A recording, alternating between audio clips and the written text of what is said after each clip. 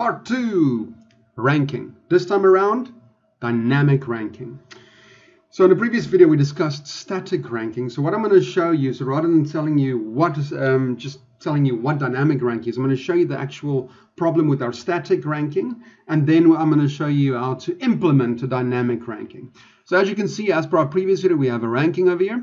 So this is a static ranking. So if I now want to rank, let's say I want to filter the page by, I want to see sales for 2011 and 2014, and let's say we want to see it for bikes, or let's say clothing. So now you can see the ranking here doesn't start at 1. It starts, each of these products are now ranked. You can see it actually starts, for my filter selection, it actually starts at 114. It actually skips a couple of numbers. So if I look at bikes, you can see it starts at 1, 2, 3, 4, 5. Then 7 or 64, 13 is missing. If I do it for 2010, you can see there's some missing there. So this is the problem with static ranking. So now I'm going to show you how to implement dynamic ranking. As you can remember from the first video, for static ranking, we added a calculated column. And when you do a filter, it doesn't actually change to the context of your filter. So because it was a calculated column, we were kind of stuck. But for dynamic ranking, we are actually going to create a measure, a global measure. But before we dive into that, I need to explain to you a little bit more about the data model, so you can see what's going on, have a better sense. So we have the sales, the fact, and then we have the product. The product is divided into the actual product, the subcategory, and the product category. To give you an example of that, let's look at this Excel spreadsheet. So we got here all the products, but let's start at the category. We have product categories. We have bikes. That's a product category. Bikes consists of 3 types of subcategories. It's a mountain bike, road bike, and a touring bike. Then for each one of these subcategories, we have the actual product. So here's a list of all the road bikes, all the products. Here's a list of all the mountain bikes. Here's a list of all the touring bikes. Okay, so before we jump into that, we're going to use a function called isInScope, a DAX function. But I need to give you a little bit of context around what this function actually means before we can proceed. So what is the InScope function? It's actually quite simple. It's a very handy function. It basically checks if the column has only one value in the current filter context. Okay, so to give you an example, I'm going to run this DAX query over here. So you can see I'm simulating here a pivot table with the product name from the dim product, and basically I'm checking if the product name is in scope, yes. Is the product category in scope, yes or no? And is the product subcategory name in scope, yes or no? Let's quickly see what this will return. As you can see, because the report is filtering only on product, there's one product for each product over there, which makes sense. But category is false and subcategory is false because there are multiple, it's not the correct hierarchy, not the correct grain. So if I, for instance, now let's enable category here. So now you're going to see that category is true because now we're filtering by category as well, but subcategory is not true. If I now go and I also introduce subcategory, all of them are going to be true. Okay, so now taking that, we are now going to write the DAX formula. So now let's go back to Power BI. So let's say sales measure, let's say new measure.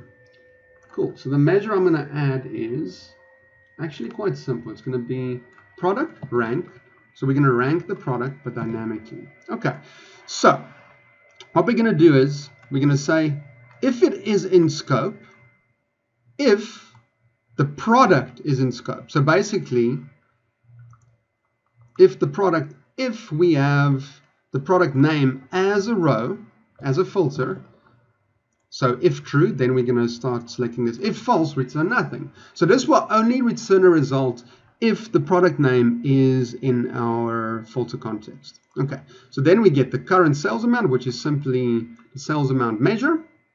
Now we're going to go and we're going to rank the product, all products selected. So we're going to say rank X, all selected based on the sales amount. Awesome.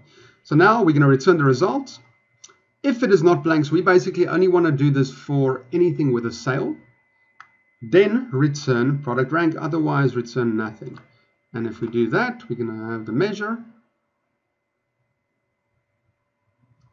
Oh, I think I already have this measure. Let's call it dynamic 2.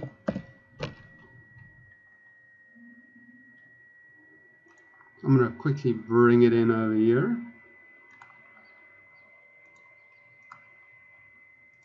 It's going to drag it in there. Where is it? So we say bring it into the rank static. So you can see, actually it's already working. So dynamic 2 actually now it's ranking the products based on the filter context. Let's change the filter context to 2012. See 1, 2, 3.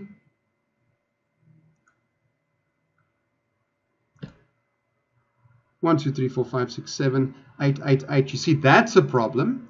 So how do we address that problem? So this is because the cells amount is the same for them. But you can see already, versus static, this is giving us the result we want. So how do we fix this repetitive thing in it over there? Because it's skipping 9, 10, and 11 because it found duplicates there. So what I'm going to show you there is, I'm just going to go into this measure.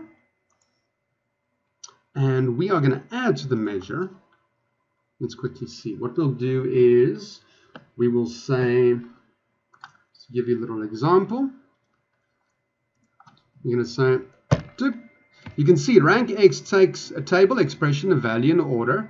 We're not going to give it a value, so we're going to skip that. The order, we're not going to give it an order, but the ties, that's what we're going to give it. So we're just going to make the ties dense. Cool. You say, okay. Because what we did there is we just basically told it what to do with that, not to skip anything. So now you can see 1, 2, 3, 4, 5, 7, 7, and 8. If I, for instance, now that's exactly the result we want, but let's quickly go back to that measure. The other option there you could see was skip. Skip. What does it do when it skips? I'll quickly show you. It's going to simply skip all those numbers. That was the default behavior we saw earlier. You can see, so 7, 8, because they have the same cells amount, it's skipping 9 and 10. But we don't want that. We want it to include 9 and 10, so we're just going to make it dense. There we go.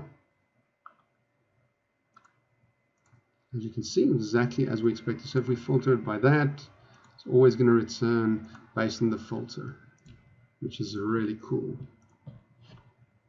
We're now going to move on dynamic ranking of the categories within a product line. So for instance, if I look at my product categories over here, I want to see these products being ranked within its category for bike, but other categories, let's say jackets, need to have a ranking within that category of itself. So what we're going to do here is we're going to create a new measure. Okay, and that measure is called rank in category dynamic in this case. So first thing, we create a variable to understand what the current cell's context is, and this is a measure, so we dynamically know based on the filter context what that amount would be. So in order for us to actually do the ranking, we need to change the table that the ranking iterates through. So we create a products in category table. And this is this variable over here, which is a calculate table function. This calculate table function basically gives us a list of all the products. We remove the filter context of the product names, all other filters, and we have all of the products in that product table selected, and we create a list of values of the category. So let's quickly go to DAX to show you what the result is of that. So if I take that little variable there and I run it in DAX Studio, you can see basically it gives us a nice table, 606 rows with all of the products. Okay, but it's a calculated table, and that calculated table will be driven by what we select.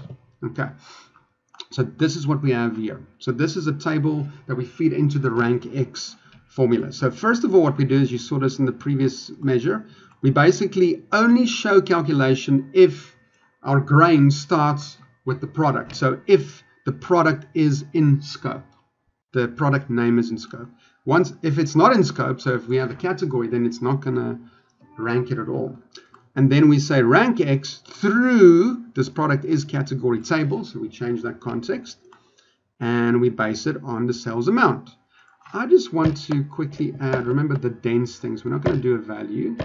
We're going to do a dense. Yes, that's what we want in case we have duplicate sales amounts. And then the last variable would be we only do this we only show this where there's an actual sales amount. If there's no sales amount, we don't show anything and we return the result. There we go. Let's quickly test it out. So what I'm going to do now is I'm going to take this new over here. I'm just going to drop it in there. So let's say for bikes. Okay, so let's go a little bit deeper. So let's go to clothing. So clothing, let's select clothing. You can see within clothing, let's say clothing and bikes. If everything is correct, you'll see multiple number ones. So you can see, let's quickly bring the category in here as well. Let's say category up in here. Cool. So now you can see the together. See, it's returning nothing because it's not in scope. It's in scope for the actual product. So you can see there's a number one. So road 150 red 48 is number one within context of bikes, but for clothing, number one is women's mountain shorts. And you can see whatever context we create, it doesn't jump context at all.